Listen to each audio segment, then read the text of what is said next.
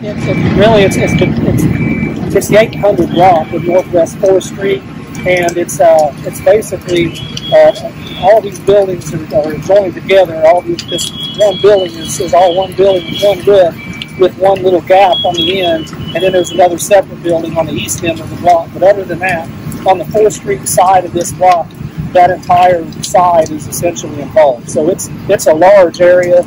You can't see the back side of this right now, but there's a lot of fire on the back side too, where that rescue was made. They're still dealing with a lot of fire back there. From what they told us, again, there were all kinds of things in there. They mentioned furniture, they mentioned props for theater production, and costumes.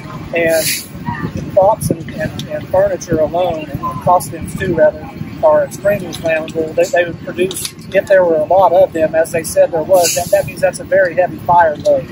And so what that means is there's a lot of fuel inside. So again, we have a lot of personnel still here. This is now what we call a defensive operation. So we're fighting this fire from the exterior.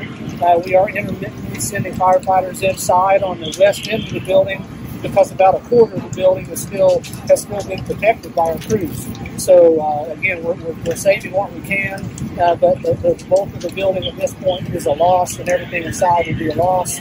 But the great news is one person rescued. We don't know who it was or why she would have been inside, other than the fact that this building is being used to lease equipment. So I'm not sure if she's an employee with that theater company or not. No details on her or her condition, other than she was talking to our firefighters, and they felt like just having the conversation that they had with her, probably and hopefully just some smoke inhalation, and we're hoping she'll be okay. And I stay near Northwest 39th and Penn, so I can see the smoke literally above my apartment. So I knew it was over here, so I came over here, and it was just big engulfed flames, and I just see stuff just start falling down one by one. Upon coming up, I saw the building fully engulfed. The building pretty much fell down because of how strong the fire was, pretty much.